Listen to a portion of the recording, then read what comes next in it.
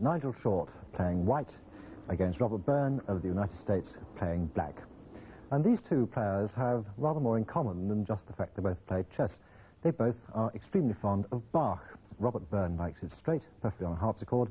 Nigel Short likes it dressed up by Deep Purple. So, a cool classical style or a heavy rock style for this group game. The position in the group is as follows. Gligerich has got back into contention by his victory over Hort.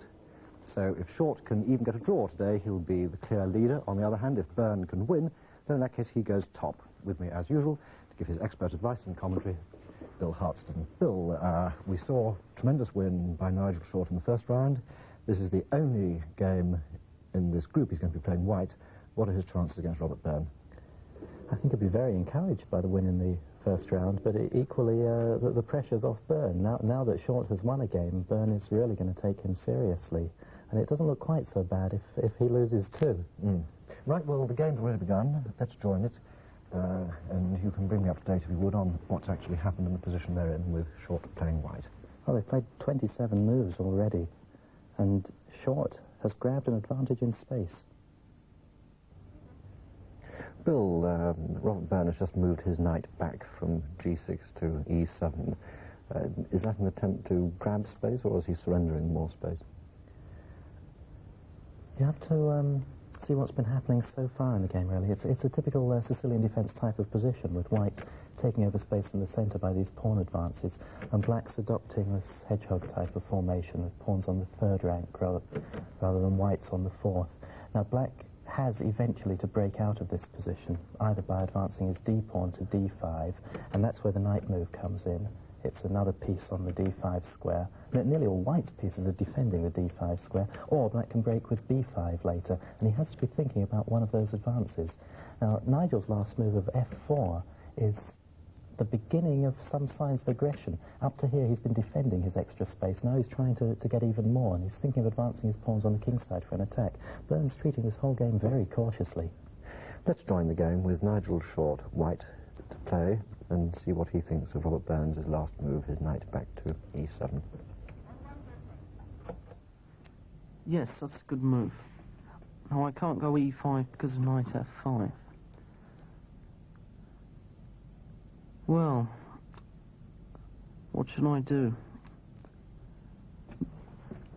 Should I prevent knight f5 at some point, or prepare f5 myself? As I quite like this idea. Just playing g4.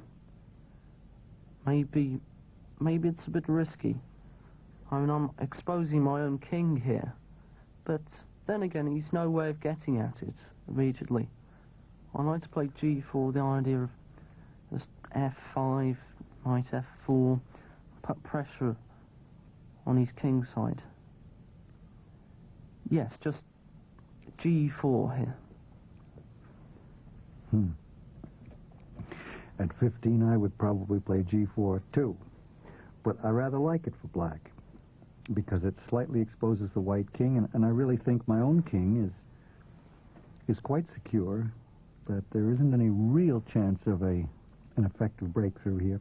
But what should I do now? I'd love to have my bishop on the a8, h1 diagonal. If I play bishop c6, however, there's knight d4 with a small tempo gain, bishop a8.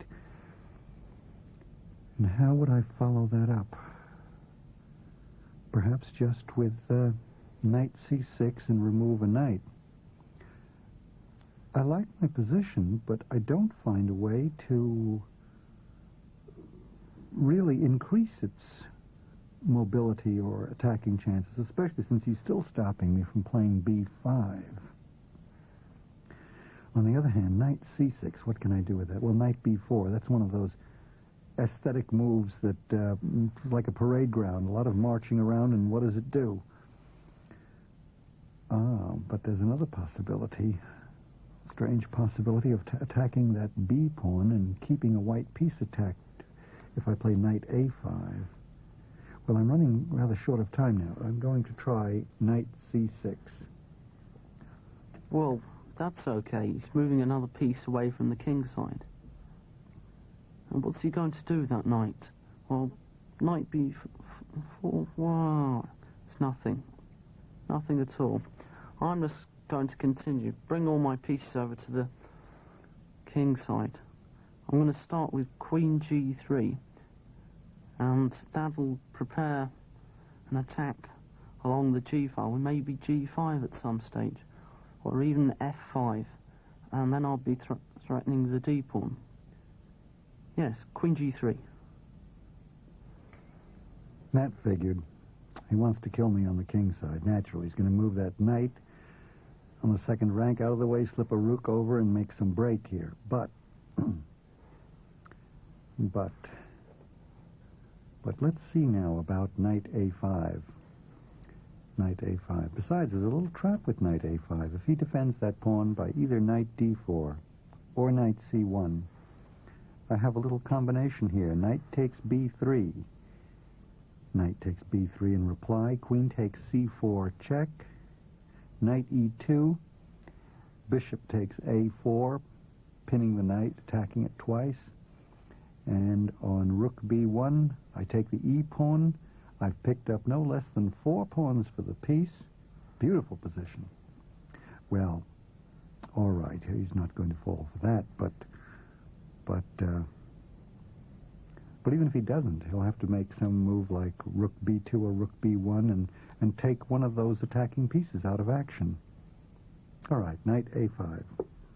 Ah, didn't expect that. Yes, well, how am I going to defend this thing? Maybe just knight c1 here. But, oh no, you can play knight takes b3.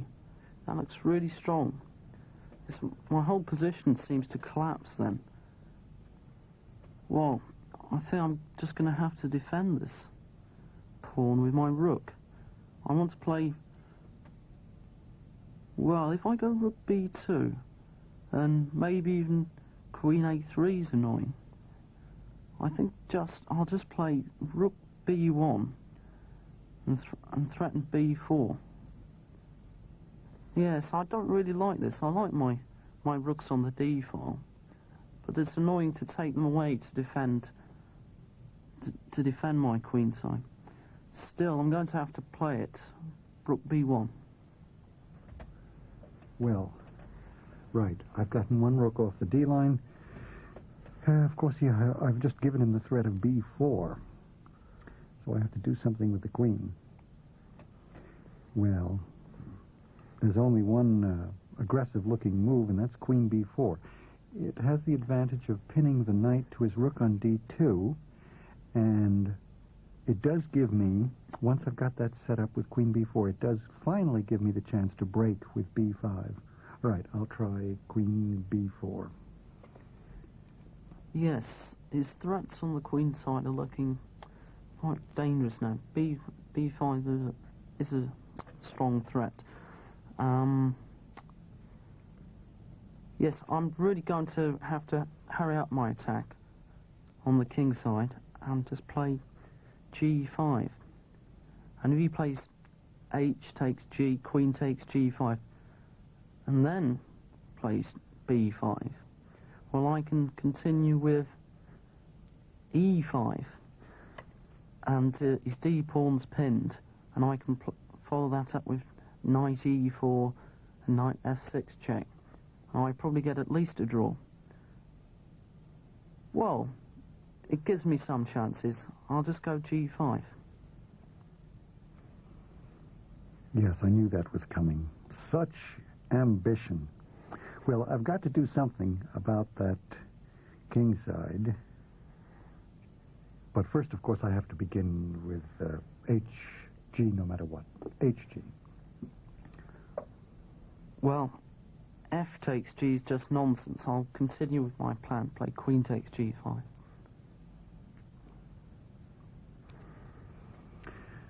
Right, of course. Now it's going to be a knight move, a rook move, and he wants to make me on g7. I'm going to have to shift a defense here. But I like that, because his opening the g line was quite two-edged. He split his f and h pawns, so any endgame here is going to be good for black. So I'm going to drive off an attacker, and I'm going to offer the exchange of queens at the same time with queen c5. Yes, that's quite annoying. He's just quite prepared to defend instead of going out for well, an all-out attack on the queen side. I'm going to have to bring my queen back. I definitely can't afford to exchange queens. But still, I've got some reasonable chances. I think I'll play queen g3. That'll stop him playing queen e3, which looks quite awkward.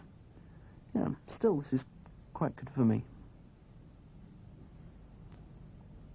Because now I like my position. I like that the weakening of his king side. Now I want to put my main attack on the king side. So the first shift should be queen h5. I don't know what I can get to follow that up, but yes, I like this two-edged position. Queen h5. Bill, it seems to me that in some ways Short's playing a much sharper game than Byrne is here. Yes, it's funny that both sides like their positions, but I must confess I agree with Byrne here. I don't believe this white attack on the king's side. It's characteristic of Short ambitiously to play for even more space and attack when he has a little control of space anyway, but I don't think this should lead anywhere. Right, well, let's regain and join the game with Nigel Short white to play. Yes, he's just defending here. But how am I going to continue now? Maybe... Well, I want to play my knight from e2, get it out of the way and play rook g2. And then maybe move my king and play my other rook to g1. Well, that'll give me tremendous threats along the g file. Yes, knight d4 also has the merits of defending my b pawn, and there's no other sensible square to put my knight on e2, so I'll just play knight d4.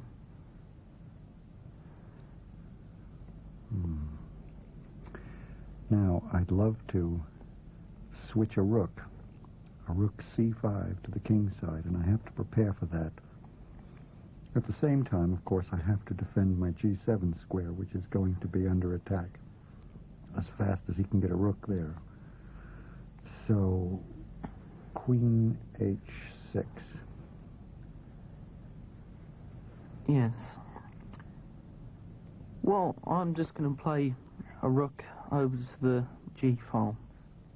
Play rook g2. Because also, he might be threatening a move like e5 here. Maybe that's no good, but still, I don't like my f-pawn being pinned. I'm just going to play rook g2. Now, should I play rook c5?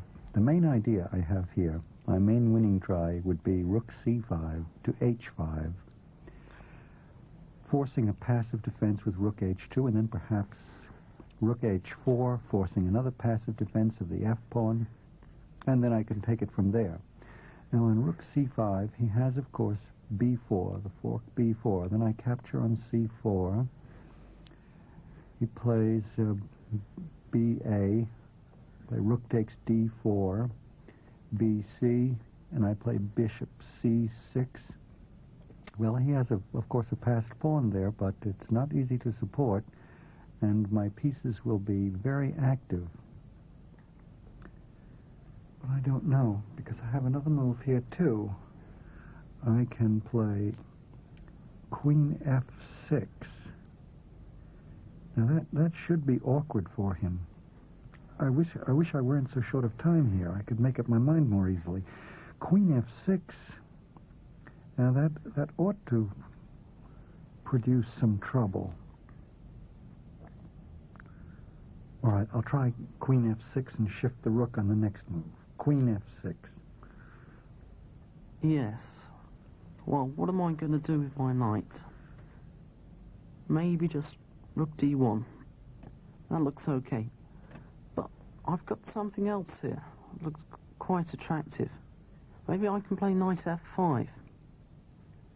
If he plays e takes f, knight d5, queen h6, and knight e7 check, king f8, knight takes f5, he plays queen f6, then knight takes g7. Yes, I get some quite good chances there. But he hasn't got very much time left. I think this move could give him a lot of trouble. He's only a few minutes, and it will be very difficult to work out the consequences of that move. Yes, I'm just going to play knight f5. Ooh, I overlooked that. I really don't know if it's right. It may be dead wrong, but I've only got a minute on my clock, and I don't like to have to defend against that attack. If I take that knight d5, queen h6, knight e7 check, king f8, knight f5, queen f6, knight takes g7, what then? He's going to try to bring a rook to the e line to cut off my king, move the knight away and give mate with the queen on g8. What defense would I have against that? Bishop d7, bishop c6.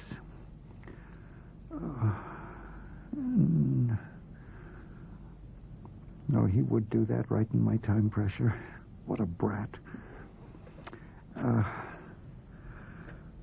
No, I just am afraid I wouldn't be able to handle that. I just have to grab something reasonably safe. G6. Isn't that a blunder? I thought he had to take my knight on f5. I think I've got the move knight takes d6 now, threatening his rook on c8. And if he plays rook takes d6, e5, well, this seems crushing. Why am I not winning this? This knight takes d6 looks tremendous. Oh, damn. If I had seen that, I would have taken the knight no matter what, because this is ridiculous. One move and I'm lost. It's completely lost. Now this is ridiculous.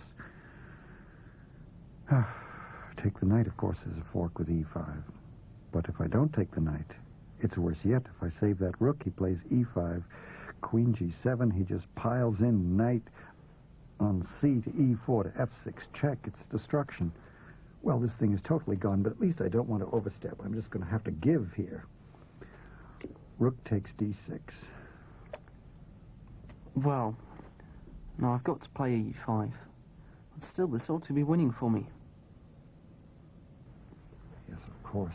Yes. Well, I just have to fish as best I can. Queen f5. Now I get a tremendous position. Still, I'd better take his rook off now. This looks good. I'm just... E takes d6. There are no rational moves here. This is awful. But the only thing to do is to just mess it up. Therefore, b5. Well, they both made the time controls under some kind of pressure on Byrne's part, and Nigel short in this enormously powerful position, looking and sounding as if he was going to win fairly clearly. Bill, what did actually happen? How did the game now develop? Well, Byrne really is struggling here, having lost this exchange. Short completely bamboozled him. Let's just see how White tries to kill him. Rook comes to the d-file, supporting this tremendous passed pawn. Bishop attacking a rook. e2. Byrne must try to find some play on the queen side. He's taken a pawn here. Now there followed a lot of exchanges on the b5 square. Black finally got in this freeing move of b5, but a bit too late. Extraordinary game, this. Everything coming off on b5. We're just going to be left with a position where white has just clear rook against knight, and still this past d pawn. The rook's pinned, so white moved out of the pin, king to f2, and that's where we are at move 45. And let's rejoin the game there with Robert Byrne to play. Still in a certain amount of difficulty, still having to resolve this problem of being a piece and a pawn down, an exchange and a pawn down. Back to the game with Byrne to play his 45th move. King f2. Oh, I wasn't worried about that. I mean, any more than I am about anything else. But what would I have done on queen d3? That's the move that added another gray hair to my top. Queen d3, I would have had to try, I don't know, some hand-to-mouth existence like queen a4 or what. Anyway, I'm very relieved he's giving me time to consolidate my pieces. And if I play knight c5, I not only prevent the advance of the pawn for the moment, but the knight constantly bears on the e4 square, which is a fork square, and produces all kinds of tactical possibilities here. Well, knight c5. Well, I can't make any progress with my d-pawn in this position. Maybe I should just try and smash up his king side. So I've got too many isolated pawns, and it'd be quite useful if I could get rid of some. If I just play h4, threatening h5, well then, what's he going to do? Knight d7? Then I go queen g5. Yes, this has got to be winning for me. h4. Oh, am I glad to see that. He just doesn't have the luxury to fool around with pawns here. The whole thing is the consolidation of his pieces to advance the d-pawn. I wonder if he's overlooked the plan I have here. I'll bet he hasn't caught all the points of it. He probably doesn't realize his d-pawn is in great danger. So, play rook d8, attack the pawn, and then I have queen b6 later with a discovered check tempo. Right, rook d8.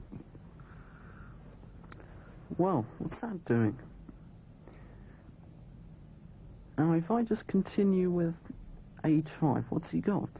Looks completely finished. Maybe you can go queen b6 there. Yes, that looks quite good.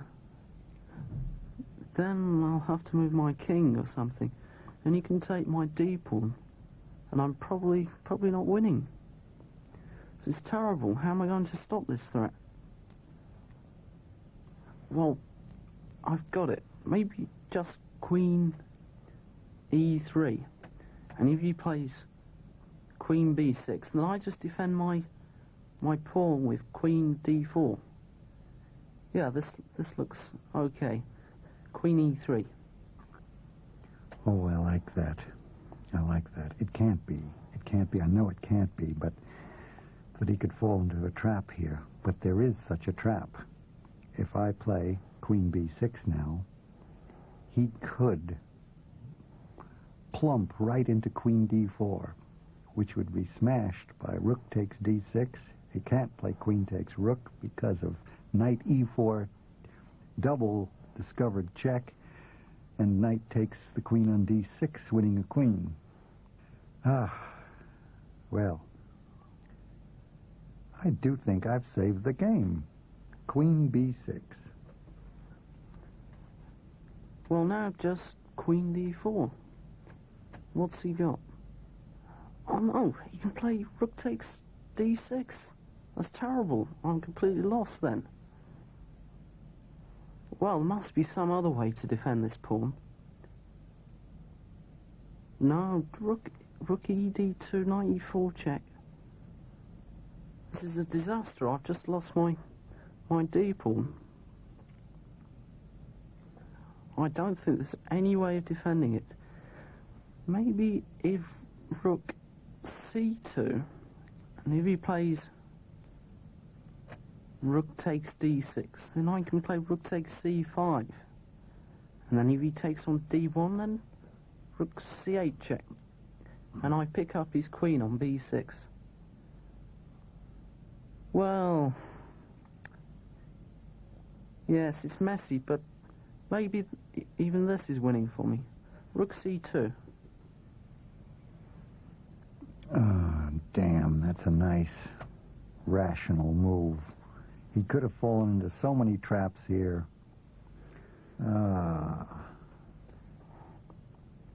Well, but I ought to be thankful I'm getting out of this alive, I suppose, and not be so awfully greedy. But, of course, rook takes d6. He wants to give me some of my own trappy medicine with rook takes c5, rook takes d1, rook c8 check, and I part with my queen. Uh-huh. So we have to do this thing in a little different order of moves. We have to begin with knight e4 check, yes. Knight e4 check. With both players setting and evading traps, it looks very much as if Robert Byrne has managed to fight off that rather sharp attack by Nigel Short and may not perhaps after all lose, as appeared very possible just a few moves ago. Bill, take us through the next few moves. Yes, it really looks as though Short's let Byrne bamboozle him. This d6 pawn, which looked set to win the game for White, is now attacked by all of Black's pieces. Of course, White's in check at the moment from the knight. Can't take the knight, because then he'd be in check from the queen on the diagonal. So White has to move his king away. And now the pawn's ready for execution, but first Black has to exchange queens. Queen's coming off. White must recapture, of course. And now both rook and knight attacking the pawn. Take with a rook first to make sure that these rooks get exchanged. After the exchange of rooks, we're just going to reach this ending of rook and two pawns, two split pawns, against knight and 3. Very difficult for White to make any progress. Knight coming in, checking, attacking this pawn.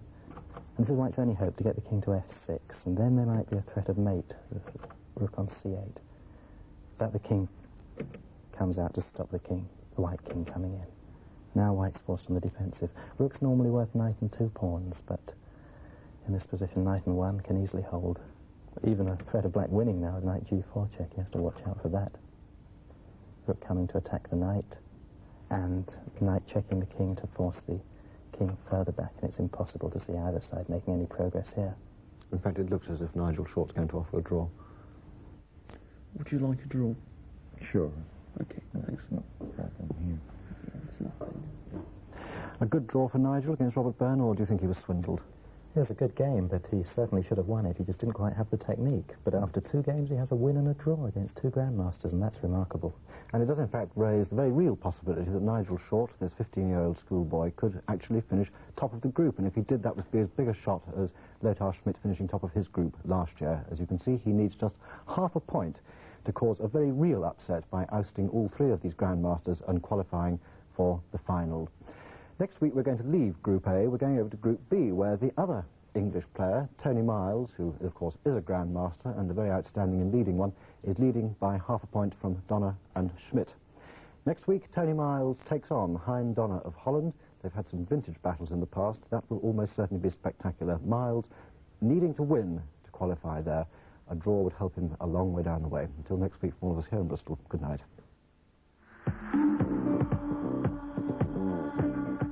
Next week's game will be slightly later at 6:35.